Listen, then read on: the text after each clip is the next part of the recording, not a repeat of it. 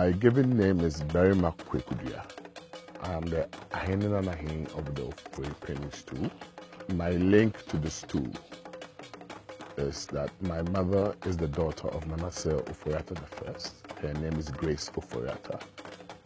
And my father is I.E. Osai Bonsu, a native of Ashanti.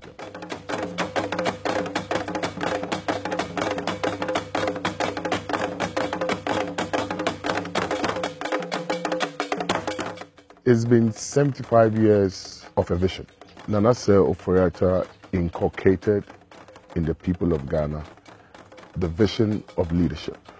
My family has always been at the forefront of leadership in this country, from the days of the Big Six right up to now. And today, 2018, 75 years after his death, his direct grandson, my brother, Nana Addo Dankwa Akufo-Addo, is the president of this country. It's a great time to celebrate the vision of my grandfather. That is why this date is important for us.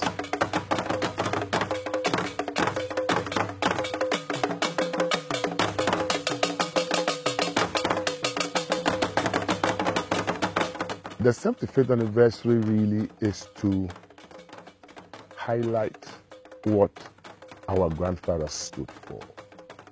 The first thing was education. That is why the first business of the day would be his lectures. It would actually promote what he stood for, what he worked for. Apart from education, Nana Ofori Atta stood for chieftaincy, for the advancement of chieftaincy. And you would see that in the Durbar that we would be having on the 23rd of August, which would advance, which would showcase the greatness of chieftaincy. What he also stood for was democracy and the rule of law. And that is why, for the first time in Chebi, we, the grandchildren of this great man, would be dedicating a high court to Chebi to promote the advancement of rule of law.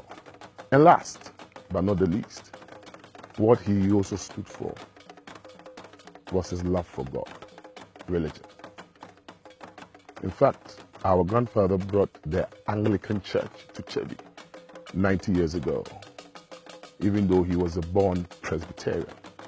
And on the Sunday 26th, there will be a service to celebrate that life. So it will be a week of celebrating what he stood for: education, chieftaincy, the rule of law, and religion.